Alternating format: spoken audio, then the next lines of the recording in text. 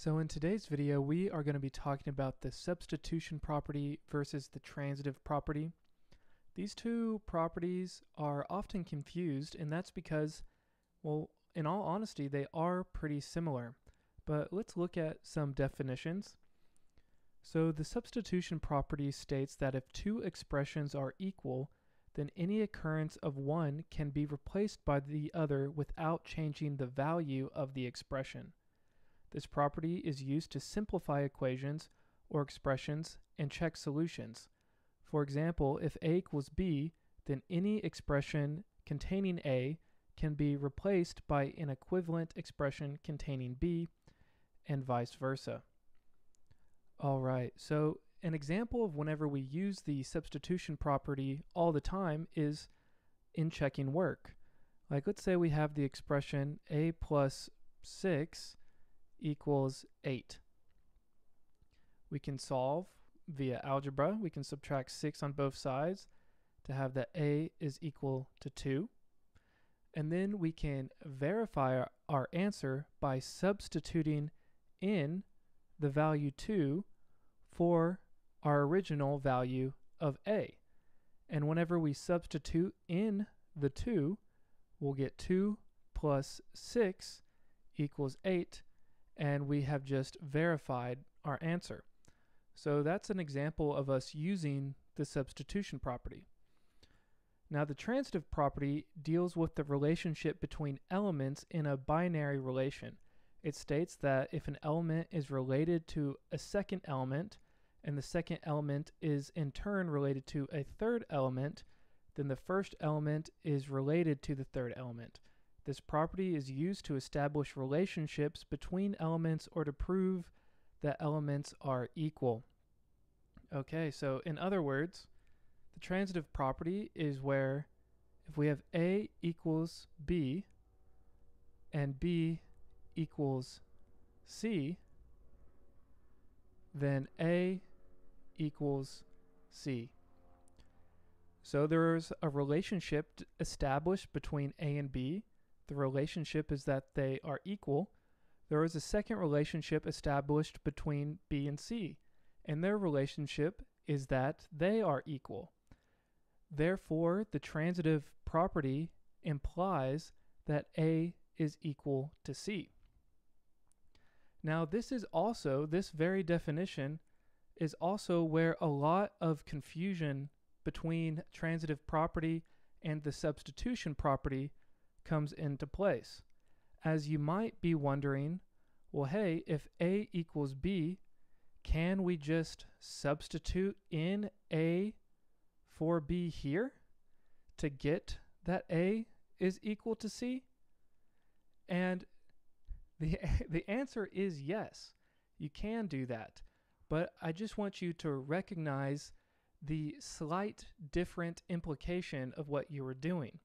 Here we took a single established equality, a is equal to b, and then he substituted in that value of a into a second equation, b, in order to get c. Whereas the transitive property already establishes the relationship that a is equal to c because of its very definition, that if an element is related, if a first element's related to a second, and the second element's related to a third, then the first and the third have that same relationship. So let's solve a quick proof. Let's do a quick proof that involves both the substitution property and the transitive property, and let's see if we can highlight the difference just a little bit more. Okay, so let me quickly draw this for us. Let's say we have some a, b, c, d, and e. And let's call this angle 1, angle 2, and angle 3. And let's say Here, let me change color. Let's say given, what's our given? Our given is that angle 1 is complementary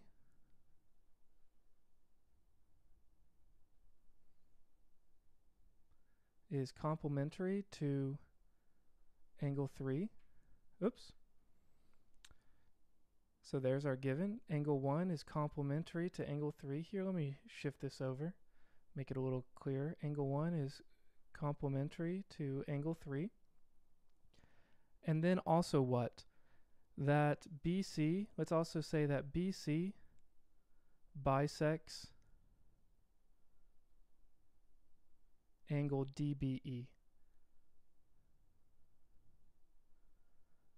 Okay, and we want to prove, what do we want to prove? We want to prove that angle ABC is a right angle.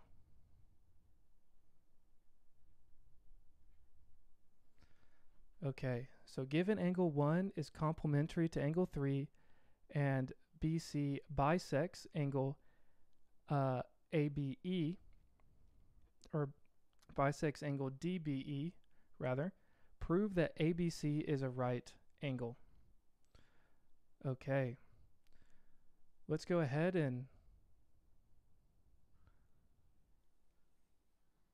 clear this. And let's make our statement and reason table. So we have statement and reason.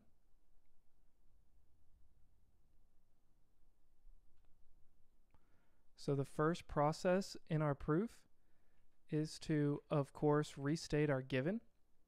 And our given was that angle 1 is complementary to angle 3, and that BC bisects angle DBE.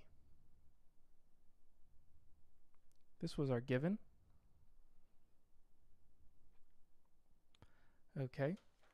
Let me go ahead and move myself to the other corner so we can have a little bit more room. Okay, excellent. Now, what do we want to do? Well, we can of course say that angle 2 is congruent to angle 3 by the definition of an angle bisector.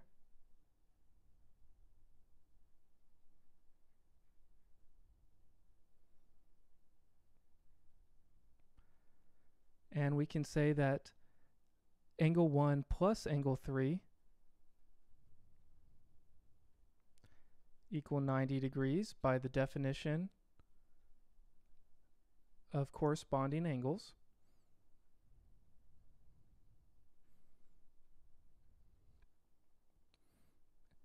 And then what can we say? Well, from here, we see that angle 2 is equivalent to angle 3.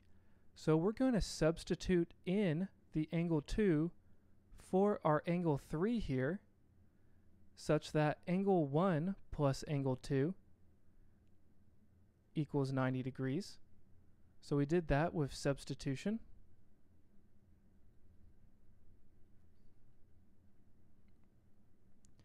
And here, let me scoot our picture down a little bit so that we can have some more room.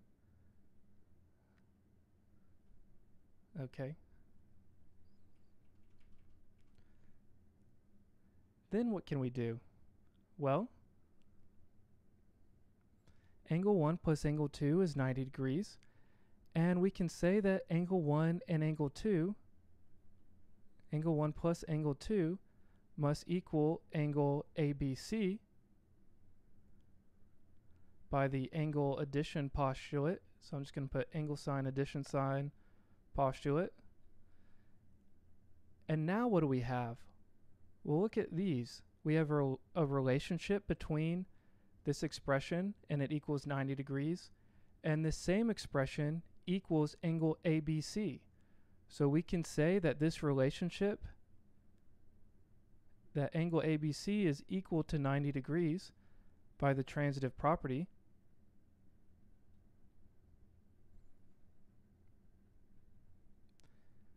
And then finally, we can say that angle ABC is a right angle.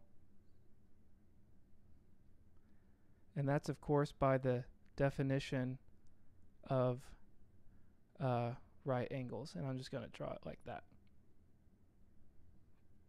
So there we have it. There's an example of a proof that uses both the transitive property and the substitution property. As a quick recap, the transitive property deals with a relationship. It deals with establishing relationships between different things, whereas the substitution property deals with substituting a value into an expression. So I hope that cleared up some confusion between the two. I know that it can be confusing, but if you found this video helpful, please leave me a comment down below, subscribe to the channel. Thank you so much for watching, and I'll see you in the next video.